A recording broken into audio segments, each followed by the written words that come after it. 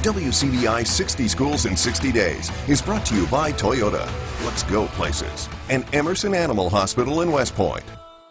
But it's not by chance. Alan Glenn is taking over at Amory after Ben Ashley's departure. Glenn most recently coaches under Trent Hammond at Tupelo. He spent time at Louisville and Saltillo as well, and he wins a state title in 1998 as a player at Amory under legendary head coach Bobby Hall. It's before he plays at Ole Miss. Very fortunate to walk into a situation that we have here at Amory, which is a great place. You know, Amory's always had really good players throughout the years, so just being able to inherit some really good players, I'm very fortunate and blessed to be here. It's an experienced group. The Panthers have 24 seniors. Glenn says those older guys can help him out as a coach.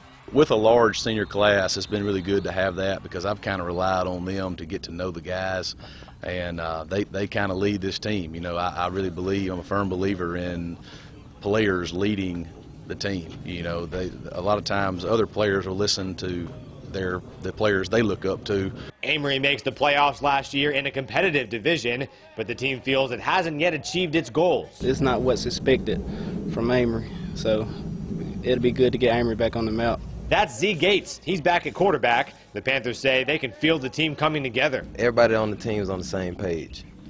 When one wanted it, we all want it. So that it just makes my team hungry. We have been pretty straight on about it. We want a championship, and we can't get that unless everybody wanted and lead this league. It'll be a run-first team with a lot of skill guys. Glenn says the lines are a weakness, however.